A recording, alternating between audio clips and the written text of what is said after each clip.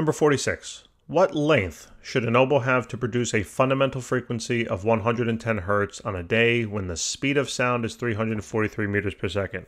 It is open at both ends.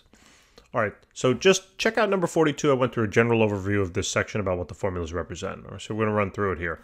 Open at both ends. So that means we're going to have we're going to use the equation of that the frequency of the nth harmonic will be equal to the nth harmonic multiplied by the velocity of sound divided then by 2 times the length of the tube. All right, where the harmonics here can be 1, 2, 3, 4. We don't skip it like a tube open at only one end.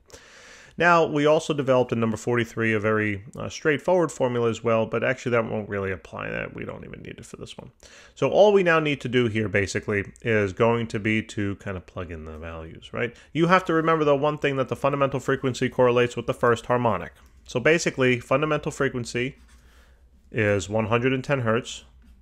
So I plug that in for frequency, right, of the harmonic number 1.